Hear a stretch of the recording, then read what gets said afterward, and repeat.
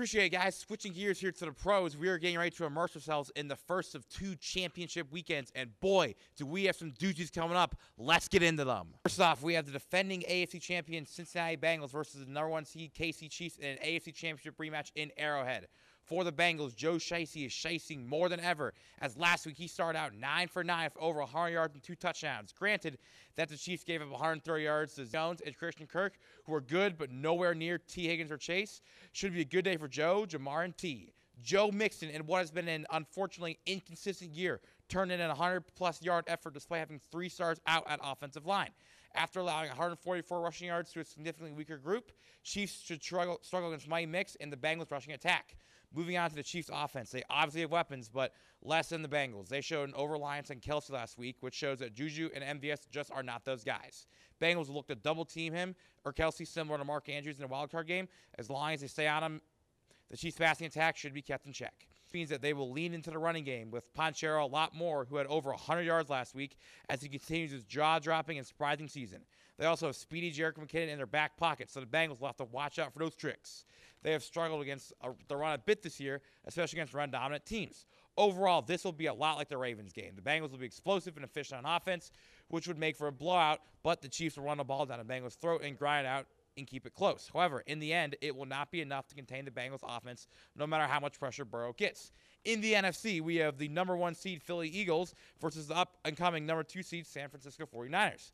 The 49ers have Mr. Irrelevant as their QB, who has thrown multiple touchdowns in all but one game this season, all while having only 1 interception. The only question of him is, are the lights too bright? And after they got CMC, who has returned back to his 2019 dominance after a couple years of injury.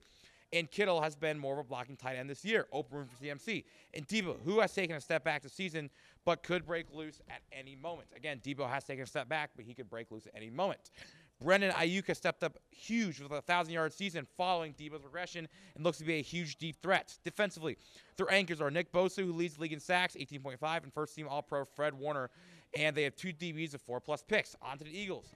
Jalen Hurts has truly taken that next elite step this season of 4,400 total yards, 35 touchdowns, and 11 total turnovers. To accompany him, Miles Sanders has also had a breakout year of 1,300 rushing yards and 11 touchdowns. And A.J. Brown, 1,500 yards, and Devontae Smith, 1,200 yards, have had over 1,000 yards and 18 combined touchdowns. Defensively, T.J. Edwards has had a whopping 159 tackles. Their D-line, Hashan Reddick, 16 sacks. Javon Hargrave, Brandon Graham, and Josh Sweat, 11 sacks. 32 forced turnovers, 6 for Gardner Johnson, 3 for Bradbury, and big play Slay, arguably the best defense in the league. Overall, while the 49ers have had a lot more names, not all of them have lived up to their hype this season.